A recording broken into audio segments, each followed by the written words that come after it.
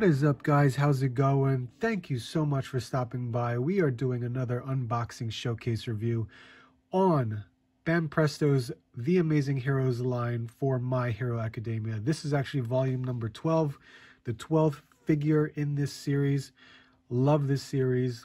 More dynamic poses out of this particular series.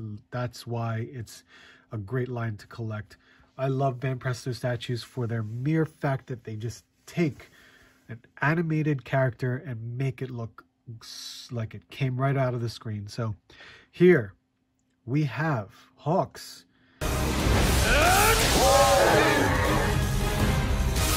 Hawks, thank you!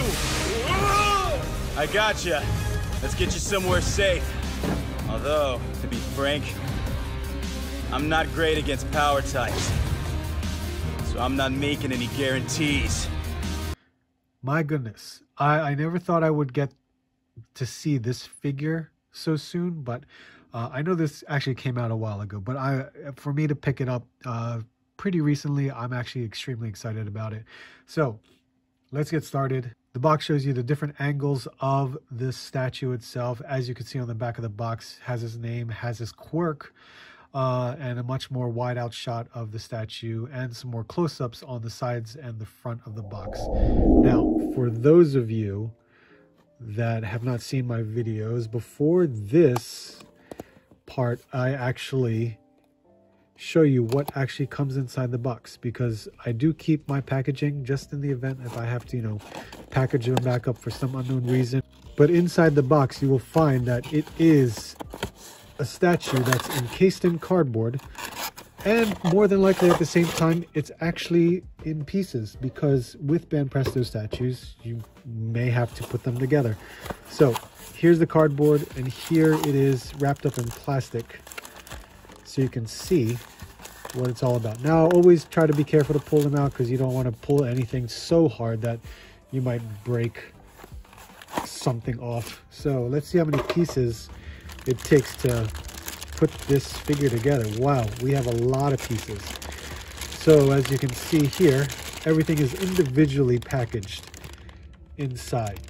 Just got to cut them out, and then we got to put them all together. So let's unpackage this.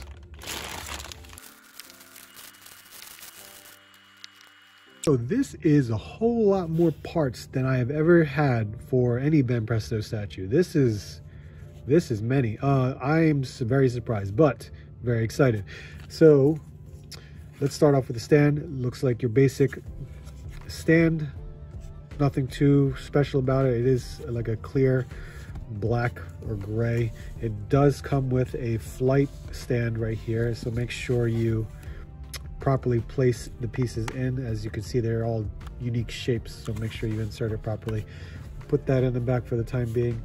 We actually have some wings going on and an individual feather, so we will take a look at that. And we have the lower torso, the lower part of his body, which are of course the legs, with the peg that should be inserted in the torso. Here is the torso with the arms, and of course the peg hole for that, and a peg hole for the head, as well as the head. So let's put them together. We'll start off with the legs and the torso.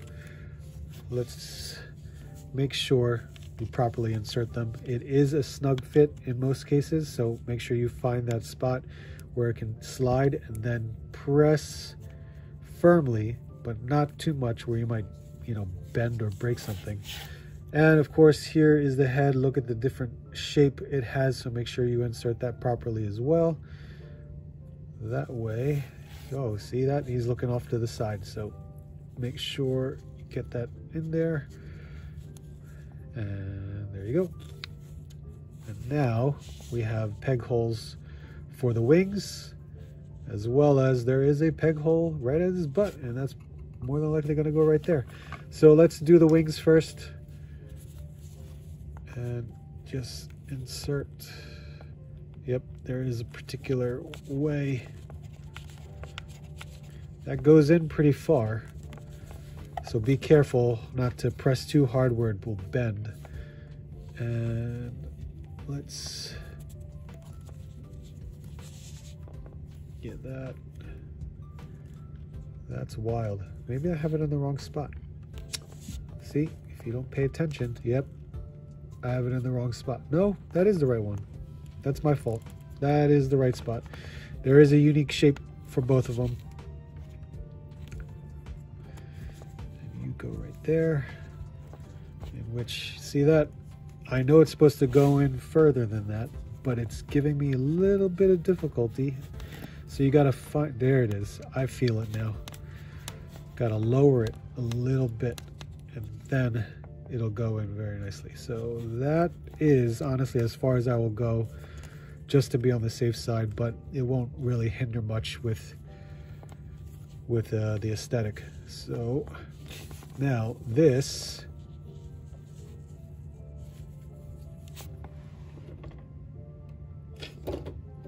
where is it? So this has this little notch or peg right there. So you have to see right here, right at his hand, you'll see a little like peg hole right there for it to be inserted. So you just have to make sure you can get that in there properly without having any issues, because it's got to fit in between the fingers as well. So that's the only hard part, I would have to say, of doing it.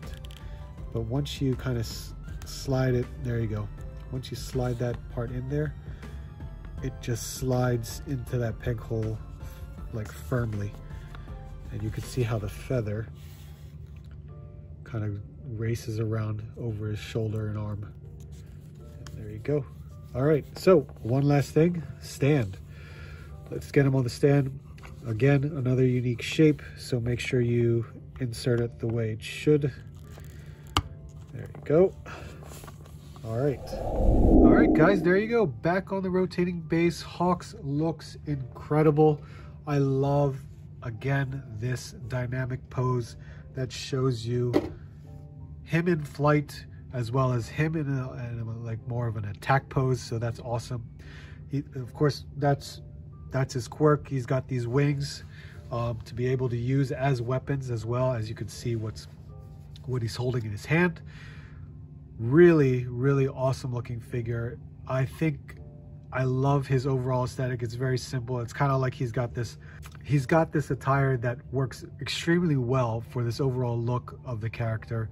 I love how it just shows you this in-flight posing. That's what I love about the dynamicism of these figures. So let's kind of just take them off so we can get a closer look. The overall paint looks great. As you can see, we got two different colors for the boots.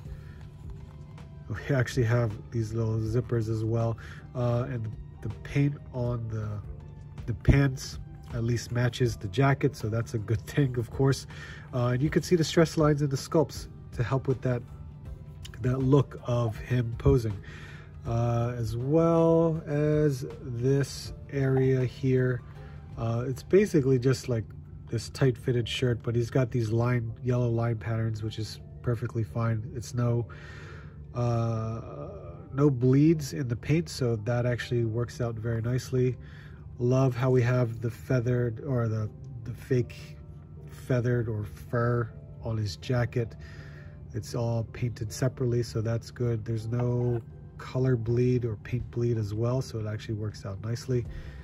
And the wings are only a one color.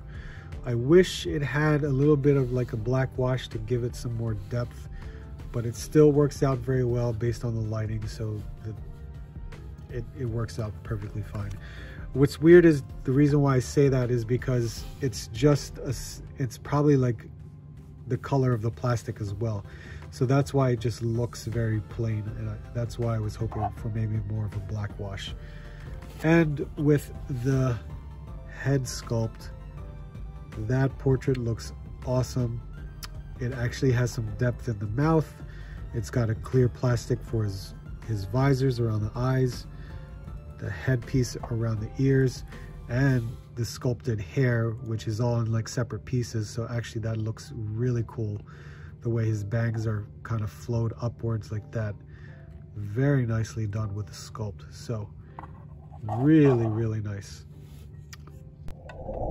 And just to compare, let's compare him to his other character, the other characters from the Amazing Heroes line, because here is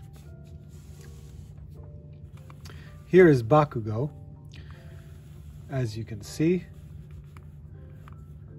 and we have Mirio, Lemillion. Look, that looks actually really, really cool. I love that. And here we have Tamaki, who is definitely lower just because he is standing on a base. But that is where the height comparison would be, because he's elevated. And we have Tenya here. Look, that's a big difference. Tenya definitely is a taller character, but you can see his posing. His leg is going to make him much taller. And here we have him next to All Might. Now, All Might is more in a charging pose, but if he were to stand upright, he's going to be much, much taller. So there you have it, guys. I hope you enjoyed seeing this unboxing showcase review.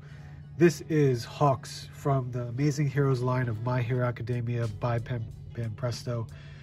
He looks awesome. I think it's a great figure. Overall dynamicism wins it for me. This is why I enjoy this line so much. But thank you guys so much for watching. As always, make sure you hit the like, comment, subscribe. Let me know what you guys think about this statue. But thank you guys so much for watching. I hope to hear from you soon. I hope to see you on the next hunt.